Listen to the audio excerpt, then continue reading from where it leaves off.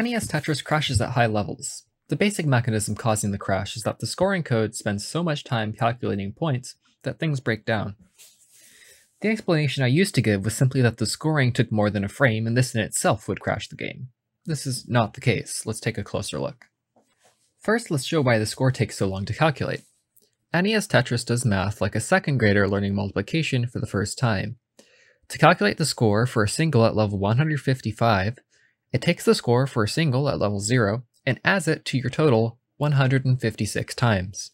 Not only is it doing long multiplication, but it's at the same time trying to do the math in base 10. The processor natively runs in hexadecimal, so this means checking every step of the way manually if you have to carry a 10 into the next digit. Finally, in the native game, every time the score goes over a max out, the game rewrites a max out back into the score. This is not just once at the end, this is per time it adds a number on. Of course, you wouldn't actually know that this math would take so long. We generally assume processors are very fast. But there is a finite amount of time, and that level that I mentioned, 155, is the first point where the game is known to crash. But let's look at why that time limit matters. To explain this, I'm going to have to give a quick primer on how code runs on the NES. The NES is like two people in a classroom. One's an artist and the other is a mathematician. The mathematician has a textbook which contains all the code and data that they need to run the game, and a whiteboard to do any working out on. They're able to remember in their head 3 numbers, 8 yes or no flags, and where in the book they are, but anything more than that has to be written down on the board. The mathematician is the processor, the book is the ROM, and the board is the RAM. The artist is the PPU, which is short for Picture Processing Unit. They're responsible for making the image that gets drawn to the screen, and have to exactly match pace with the scan beam of the television. They don't do much calculation, and instead rely on a part of the whiteboard that the processor writes note onto to signal what needs to be drawn. However, whenever the processor wants to write onto that board, the artist can't see it because they're standing in the way. So the only time that the processor can safely change anything is when the artist isn't drawing. This means that every time the artist finishes drawing a frame, it yells at the processor to change anything it needs to.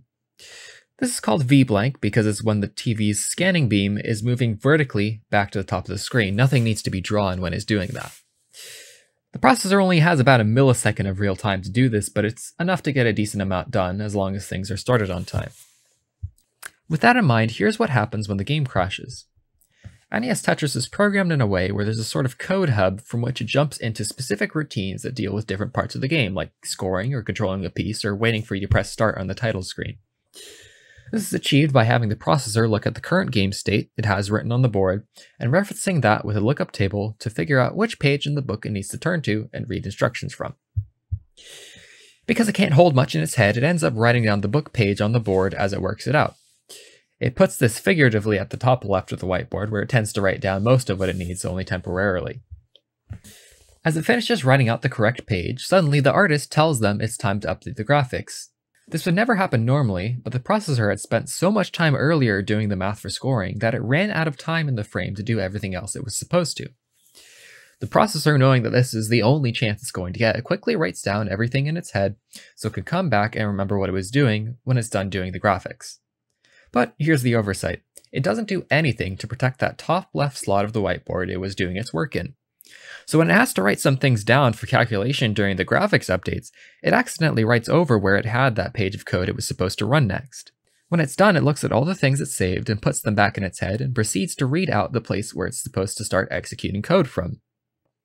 Which is weirdly telling it to execute code from the whiteboard instead of from ROM.